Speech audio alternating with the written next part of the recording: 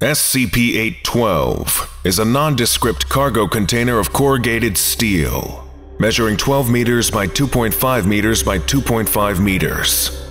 There is a sliding door measuring 2 meters by 2 meters set in one of the long sides, and a set of double doors is built into one of the square ends.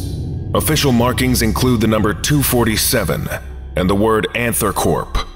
The object weighs approximately 4,000 kilograms when empty, and can hold up to 26,500 kilograms.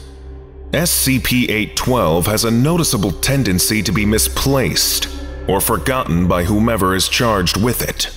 Photographs and first-hand accounts suggest it has been in motion almost constantly since original manufacture.